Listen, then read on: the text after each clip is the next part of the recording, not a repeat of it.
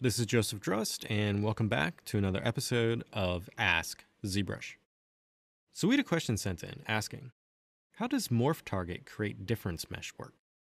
So to start off, I just have ZBrush loaded up, and I have a polysphere here loaded in that's been converted to a dynamesh. And the question is asking about the Create Difference Mesh button. So if I go to the tool palette over here and scroll down to the Morph Target area here, and I just store a Morph Target on this mesh, after you store a Morph Target, you're going to have a few of these buttons that are going to highlight or become active.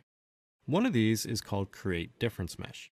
So what does this button do inside of ZBrush? So this button is going to look at the stored Morph Target on your model and the current state of your model, and then generate new topology based on the changes between those two versions of the mesh. So as an example of this, with a Morph Target stored on the sphere here, if I just come through and sculpt now, so I'm just going to take the standard brush and then just sculpt out something, this, maybe a little swirl thing here. So now I have two versions of this model. So I have this version, which has this geometry, and then if I come over here and click switch on Morph Target, I have this version. So my original sphere and the sculpted version. Now if I click this Create Difference Mesh, it's going to look at those two versions. So it's going to look at this one and look at this one. And then it's going to give me geometry on what has changed.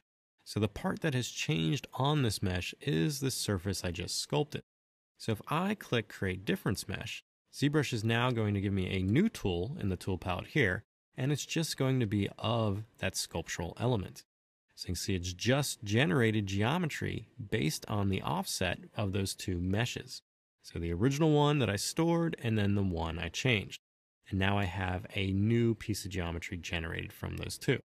So this is pretty handy for coming through and just creating quick designs and getting geometry out of it. So as an example of this, I'm just going to undo this. I'm going to switch to the Clay Buildup brush. I'm going to go up to the Transform tab here. I'm going to activate Symmetry. I'm going to turn on Radial. I'm going to change my axis to Z and turn off X. Then I have Radial Symmetry on my model here. I'm going to delete this Morph Target and just store a fresh one. So this is just of the sphere here. Now I'm going to come across the model and just do some sculpting. So let's say I want to make some sort of jewelry or pendant for a character. So just coming through and sculpting on the surface here and smooth this out. Just manipulate it as you see fit. And now I can come here and go to this Create Difference Mesh. So it's going to look at this version of the model and this version of the model and then give me new geometry based on those changes. So now if I click Create Difference Mesh, you can see I have new topology created in the tool palette. I can select that, and now I have that as a new mesh. So now I come through and activate symmetry again on this version of the model here. So going back to that Z symmetry and that radial, and now I come through and clean this up and just sculpt on it as a new subtool. So that is a pretty handy process for going through and just generating new topology quickly based on two morph targets. Now another thing that's really handy for this is taking geometry that may be really dense and single-sided and giving it thickness. So let me undo back to my original sphere here and just delete that morph target now. I'm coming to the side here and I'm just going to select the slice brush. So I'm going to hold Control and Shift, go over here and I'm going to select the slice curve brush. I'm going to turn on my polyframes and turn off line. And I'm just going to slice part of the model here. So I'm just going to slice off this top portion. So say that much. This should give me a new polygroup. Now I can hold Control and Shift and click this polygroup to isolate it, click it again to hide it. Now I'm going to go to the Geometry panel here, go to Modify Topology, and do a Delete Hidden. So now I just have this portion of that sphere left. So now let's say I want to make a pendant design. So I still have the Clay Buildup brush selected, and I still have that Radial Symmetry turned on. So I'm just going to come in and just make a quick pattern here on the model.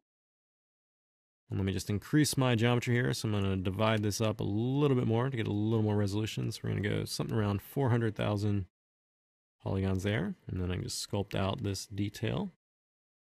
Maybe something like this. Use some smooth options through here. Just getting some sort of little design, maybe a pendant pattern again on this.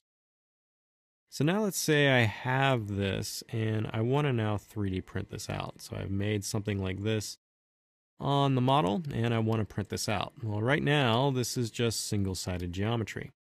But what I can do is I can use this morph target to come through and establish the difference between this version of the mesh and a new position of this model. And this is going to give me a new model that now has thickness. So I'm going to position this mesh like so. I'm going to go down to that morph target again. Open that up. And just hit store morph target. I'm now going to go to the deformation palette here and open this up. I'm going to increase the size of the mesh here. So just clicking and dragging to make it a little bit bigger. And then I'm going to get the move transpose line, draw it out, and turn off symmetry here temporarily and just move it up a little bit. So now I have this version stored. And if I come back to that morph target area there and click switch, I have this version. So you can see I have two positions and changes done to this model here. So I have this version and this version.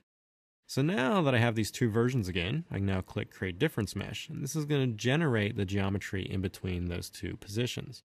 Clicking Create Difference Mesh is now going to give me a new mesh up here. As you can see, now I have this version of the pendant, and it now has thickness. So the difference mesh has also given me a new polygroup in between there, but now I have this part here with thickness applied. So this Create Difference Mesh is really handy for coming through and just adding thickness to parts too. So if you want to just create something and then have it be watertight for 3D printing, you can just use that as well, and it's really handy in this functionality. So now I have a watertight model that I can now turn into a dynamesh and continue sculpting on, and it has a front and back side to it. So once again, that is just using the Create Difference Mesh, which is located in the tool palette underneath Morph Target. After you've stored a Morph Target, the button becomes active. And this will allow you to create a new mesh based on the differences between your morph target and the current version of your model. If you have any other questions related to ZBrush pipelines or processes, please use the hashtag AskZBrush on Twitter. Happy ZBrushing!